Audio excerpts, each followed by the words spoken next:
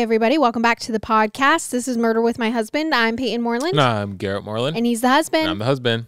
Welcome to another Dear Daisy episode. We didn't actually get to do it last month, but here we are, baby. We skipped it last month because of everything going on with the live show, but here we are.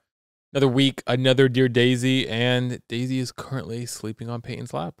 She's excited to dream about these subconsciously as they float through the air. Yes. Okay, I thought this one would be a good one because, surprise, Garrett and I are actually going on a little trip for my birthday. And so the title of this one is I Almost Got Kidnapped in the Mexico City Airport. Oh my gosh. I'm not going to Mexico. And it's by Angelica. First off, I want to tell you guys how much I love your show, and Peyton, how awesome you are for doing all the research and having so many facts about what goes in each case. Garrett, I love how you always ask questions I'm literally thinking of while listening. I love you guys. I almost got taken in the Mexico City airport. You would think because it's an airport, it would be safe, but unfortunately, it wasn't.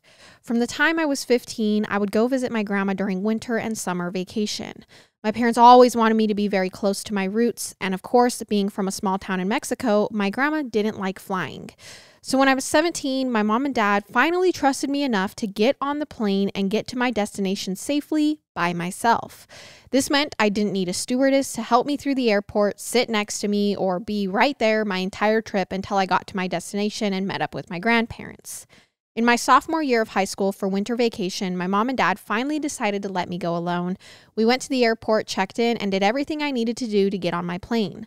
When we were at the window, they let us know that I unfortunately didn't purchase a direct flight from LAX to Oaxaca, a state in Mexico, but that I had purchased a flight that had a connection in Mexico City. Okay. And since we were already there, there was no way of changing the flights or waiting for another flight because my grandpa had already made plans to pick me up that night. My parents reluctantly had to go ahead and let me go. Of course, me thinking I'm old enough to do this, I was very confident and convinced my mom and my dad that I could do this on my own and that I knew how to get through the Mexico airport safely. My parents finally said yes and reluctantly let me go. Of course, my mom and dad told me, when you're there in Mexico City, be careful. I know you are going to handle yourself very well, but don't give out any information, don't talk to anybody, and always be on alert until you get back on your second flight. Being a very big fan of Criminal Minds and the movie Taken, I knew that I needed to be very careful once landing. So off I went. My flight from LAX to Mexico was a really quick 3 hours, and I was there. To explain, being an American coming into Mexico, you do need to go through what they consider their TSA. It's a really long line to get to the other side of the airport and get to your connecting flight. And as I was waiting in line, there was a couple behind me who were Americans. They had blonde hair and blue eyes, and they couldn't figure out how to get to and from their flight to the connecting flight. So I, of course, popped in and told them, hey, you need to stay in line, go through here, and get to the other side before you get to your connecting flight. And the lady, of course, was like, yeah, thank you. At least someone helped us. So as I passed TSA, I walked on over and was at the big screen looking for my gate, trying to get to my flight, when a really cute guy who must have been maybe early 20s, maybe 18 or 19, came up to me and was like, are you lost? And I told him, no, I'm just looking for my connecting flight. And of course, smitten and thinking, wow, this guy's really cute, we kept talking and he started asking me weird questions like, are you going to visit your family? Are you with your parents? Where are you going? What time is your flight? So of course, remembering what my mom and dad told me, I kept dodging all these questions, just saying, yeah, my mom and dad went to the bathroom. Yeah, I'm going to meet them right now. Oh, I have a flight going to Puerto Vallarta. I just kept trying to get him off my tail. As I walked away, I was looking for a Starbucks and I noticed he kept walking behind me. After finding a Starbucks, I went in and ordered, but then I noticed he was standing over by some chairs just watching me. Man, so many freaking weird people, man. And that's when I noticed that he didn't even have any carry-on luggage. He didn't have a backpack. He pretty much had a sweatshirt and jeans on and was texting or talking to somebody over his cell phone. Okay. As I got my drink, I walked out and started walking pretty quickly to my gate. As soon as I found my gate, I went and sat straight in front where the flight attendants usually stand, thinking this is as safe as a spot to get to, and if this guy tried anything, I'd be in plain view of everyone and the security staff. 100%. Good idea. So you would think now that I'm safe, I can get on my plane. I lost the guy. I'm good to go. No. So remember that Starbucks I had bought? Well, it made me want to go to the bathroom.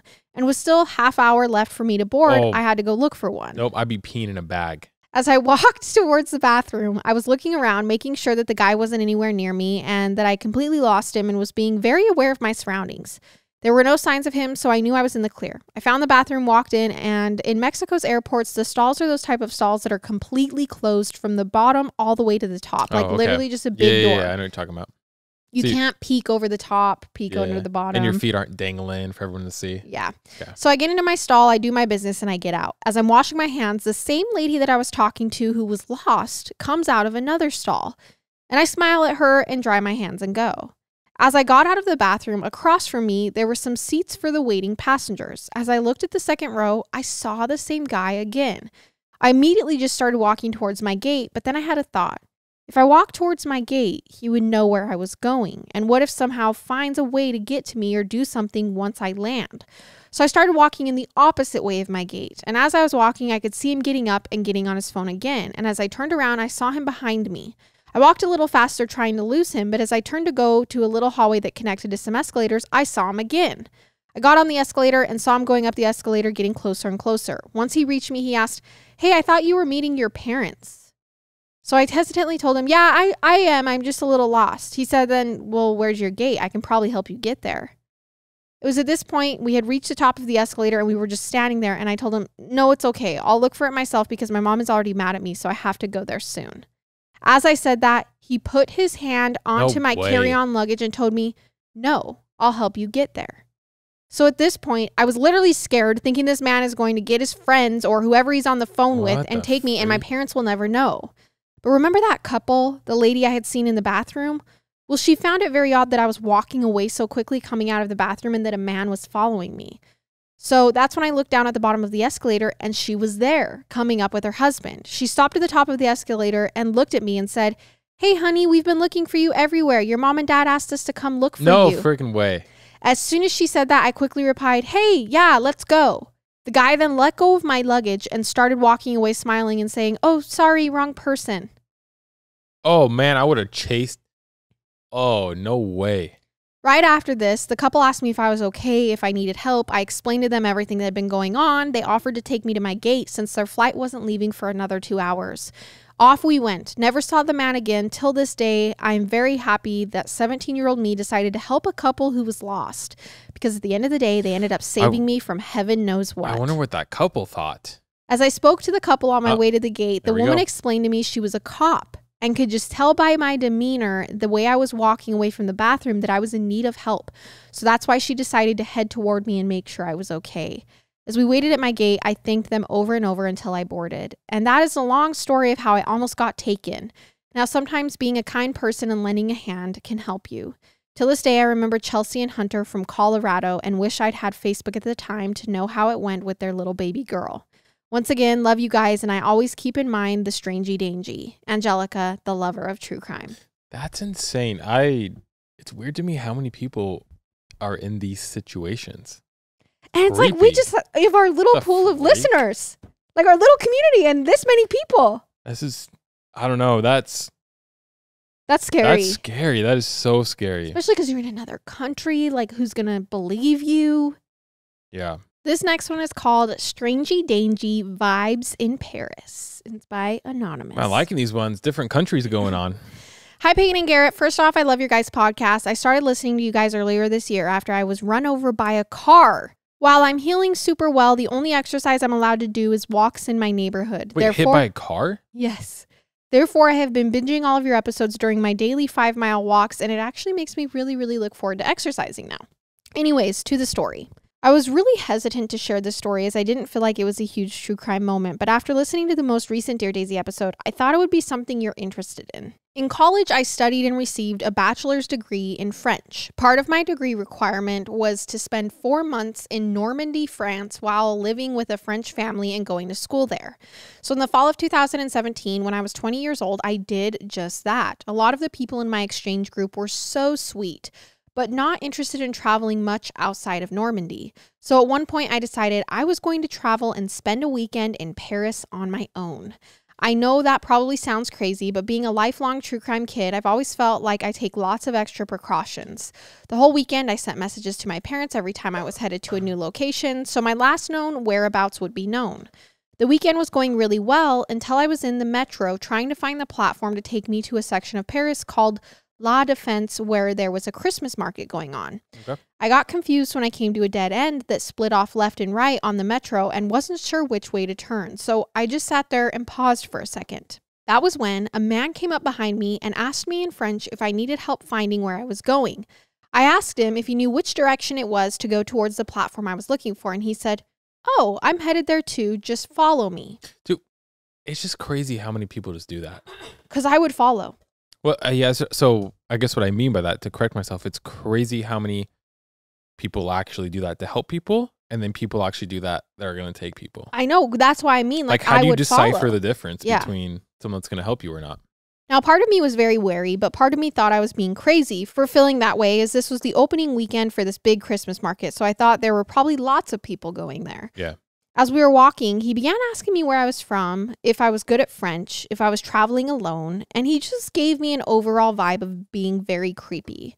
We were in a metro station crowded with people, though, and I just kept saying, the moment I see an exit, I can just leave and go to a different station to be away from him. But pretty quickly, we actually reached the platform, and in big bright letters it said my platform's name and the word open next to it, saying that the metro would be stopping there. Now, I don't think this man realized how fluent in French I actually am due to me giving him only one-word responses, so he turned around and said, "Oh no, your platform stop is closed. You can't take the metro." At this point, the hairs on the back of my neck stood straight up, and I knew this man was really bad news. I responded with, "No, it's open." He then said, "No, it's closed. Trust me. But don't worry, because I have a car we can just take on the street." Yeah, let me just hop in your car and go with you. I responded with, "No, thank you. I'm going to go on the metro," and then I tried to walk away.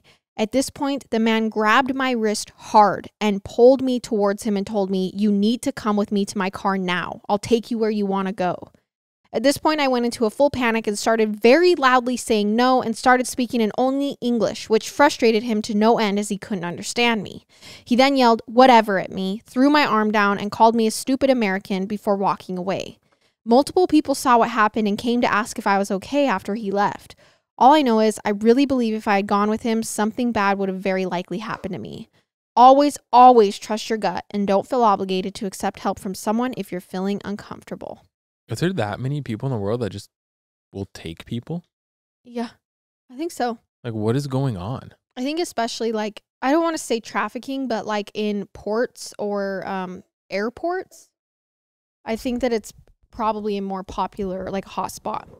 It's hard for women too, because look, majority of the time a man is stronger than you and can overpower you, and that's scary. Oh, it's terrifying. And I think sometimes, like, I've had that thought sometimes with you even. Like, I haven't. I'm gonna take you? No, I just, like, I trust you 100%. Yeah. And I'm, but it's so vulnerable of me. Yeah. Like, I get in bed with you every night and you could literally kill me. You could kill me. I know, but you're so much stronger than me. You are just a buff, strong I'm just man. So strong. You're like Hercules. I know what you're saying though. It's just weird that, I don't know. I guess there's no really fix to it, but it's pretty crazy. This one is called Barnes & Noble Strangey Dangy. Good old Barnes. Payton loves Barnes & Noble. Let me tell you, if there's a Barnes & Noble in an airport, you're in double trouble. If you work for Barnes & Noble, my wife wants a sponsorship from you. So please reach out. I love a Barnes & Noble, especially with a Starbucks in there. Yep. Okay, this one's from Katie. Okay. Dear Daisy, my name is Katie, and I've been a listener from the start. I absolutely love y'all's podcast. You're the best. Moving on, I want to tell you about a time I almost got kidnapped. It's pretty weird, so here we go. Dude, all these are kidnappings. Well, see, this is why I've got to like ask for certain things, because we got on this kidnapping trail, so now we need to think of the next one we want to ask stories. Not that it's bad. We still want your stories, because I still want your kidnapping that's stories. Scary. I'm just saying that all these three are kidnappings. These are all three strangey dangy. So last year, my 13-year-old brother called me and asked if I could take him and his friends to Barnes & Noble to see if they had their favorite anime. I thought to myself, this is great that they want to do more than just play video games. I told my mom I would play the big sister role and definitely take them and get them lunch. Fast forward, we're having a great time. We get to Barnes & Noble, the boys are excited, and I told them I'd be in the romance section and to check in every few minutes to make sure I knew they were okay. When we walked through the front doors, I held the door for the man following behind us. Being a huge true crime junkie, I'm hyper aware of my surroundings. He was an average man who thanked me for holding the door. I thought nothing of it. When we went inside, we went our separate ways, and after 10 minutes, I checked on the boys to find this man in the aisle they were in. Nothing wrong with that. Then I noticed he was not looking at any of the books on the shelves. He had his phone in his hand and was standing at the end of the book aisle just watching the boys. My spidey senses started going off and I told the boys to move to the next section. The man proceeded to follow us to every aisle we went down. The boys found the books they wanted, so I asked them to follow me to the aisle I was going to. The man proceeded to follow us, and now I was freaking out because I had these kids with me that I was responsible for. I pretended not to notice while I got on my phone to text my uncle, who is a police officer. He told me to cause a scene in a public place, start yelling and telling him to leave me alone. When the message popped up on the phone, the man reached over my shoulder, grazing the top to reach for a book, and I instantly grabbed the boys and headed for the front of the store since we were in the back and I no longer felt safe. The man continued to follow us, no books in hand, and sat by the front door waiting for me to get out of the line, all while looking at me and talking on the phone. When we got to the register, I told the cashier to get their manager over here and informed them the man standing at the front door that I did not know was following me around the store and I was afraid to walk to my car by myself. The manager told me there was nothing they could do. The manager said, sorry, there's nothing we can do because there's someone following you? Yeah, she's like, help me out to my car, which is total bullcrap, and don't just ask again or ask for someone higher up. That's freaking weird. Dude, if some random person I don't even know came up to me and said someone's following me, I'd be like, whoa. Let me help you. Yeah, let me help you. What can I do? So she says, then I started to panic. As I was walking out the front door, he paused and ran after me, and there was an older gentleman sitting at the table outside who stopped him and said, hey, do you know this girl? I screamed and I said I had no idea who he was, and the older man said to get in my car and lock the doors and he would make sure to keep him in his place. I called the police and the man got arrested for a warrant on sex trafficking. Oh my, you're freaking kidding me. I have yet to go back to a bookstore and just read on my Kindle now. Sorry for the long story, but you need all the details to understand. I really hope this gets on an episode because it was very real and very scary.